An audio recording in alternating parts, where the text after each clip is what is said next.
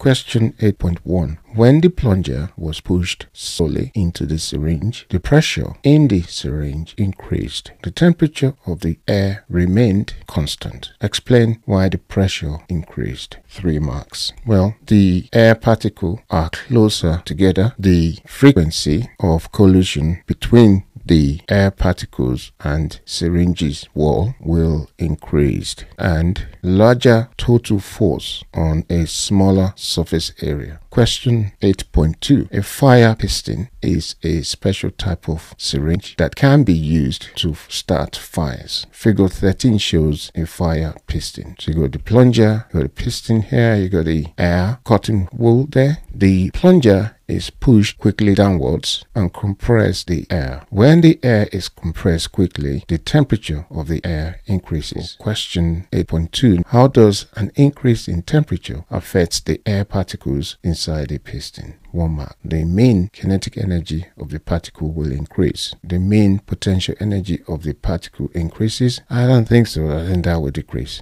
The mean separation of the particle increases. That should also decrease. So the answer will be A. The mean kinetic energy of the particles will increase, because if we push them together, potential energy, that means position between two particles. If they're further from each other, the potential energy will increase. If the two particles are closer, potential energy will decrease. So if we push them in, the particles will be closer, therefore potential energy will decrease, not increase. And the mean separation of the particle, which is basically the potential energy as well, because separation will decrease. So it's going to be A. Question 8.3. When the air is hot enough, a small piece of cotton wool in the piston catches fire. The energy transferred to the air in the piston is 0.0130 joules. The mass of air in the piston is 2.6 times 10 to the power minus 8 kilogram. Specific heat capacity of air is 1.01 kilojoules per kilogram per degree Celsius. Calculate the temperature change of the air. Use the physics equations sheet. 4 marks. So first of all, we need to recognize the change in energy. We need to recognize the energy transfer. We represent that with delta E, because there's a change in energy. The mass, this one is a specific capacity, C for that, and that value is 1.01 kilojoules per kilogram per degree Celsius. We want to convert the kilo into kilojoules into joules. So K stands for 1000 or 10 to the power 3. So that'll be 1.01 times 10 to the power 3. And then, which means you're multiplying by 1000, and that'll be 1010